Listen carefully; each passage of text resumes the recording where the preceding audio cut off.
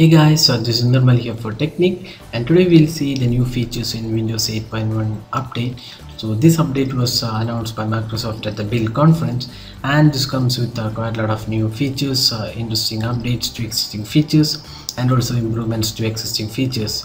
So this update will be rolled out on April 8 to all Windows 8.1 and 8 users.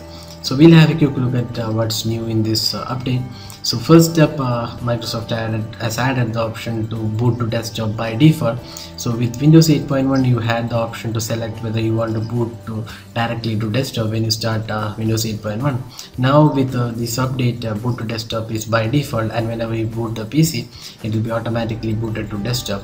So that's a very handy feature if you have been using Windows 7, and this feature is pretty handy because it will directly boot to desktop instead of the start screen. Second up, you have the power options in the start screen. So previously Windows 8.1 didn't have the power options in the start screen. Instead you had to right click the start button, or use the chance menu to open the power options. Now with the 8.1 update you have the sleep, shutdown and restart option directly integrated into the start screen. So users can just click this button and navigate to sleep, shutdown or restart. So this is pretty handy option. This is really useful tool added in the start screen.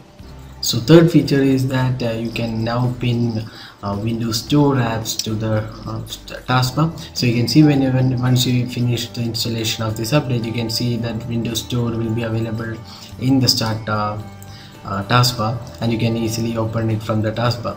So this is another added feature in Windows 8.1 update. Along with this feature, you can now close Windows Store apps as well. So you can see, if you hover to the top of this Windows app, you can see the close button. So you can minimize and close the store apps. So any app which is installed from the Windows Store can be closed directly using the close button. So this is a new addition to Windows 8.1. Apart from that, if you right click a tile on Windows 8.1 start screen, you have the option to unpin from the start, unpin from the taskbar, uninstall the app, resize the tile, and also turn off live updates.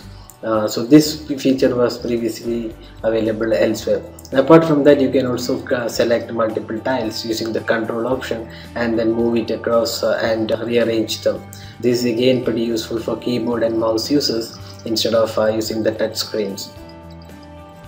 Along with this, you can see that taskbar is now visible on the start screen as well. So you can view the running apps on the taskbar from here.